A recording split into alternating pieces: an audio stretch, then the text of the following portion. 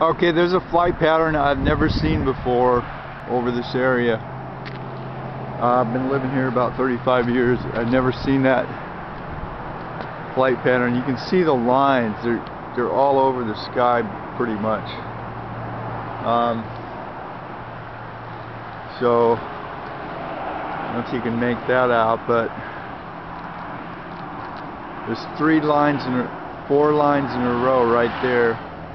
It's not a common flight pattern at all up here in Northern California.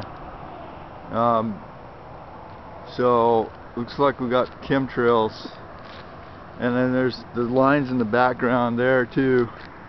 There's probably 1, 2, at least 2 distinctive lines there, and we got something coming in over here.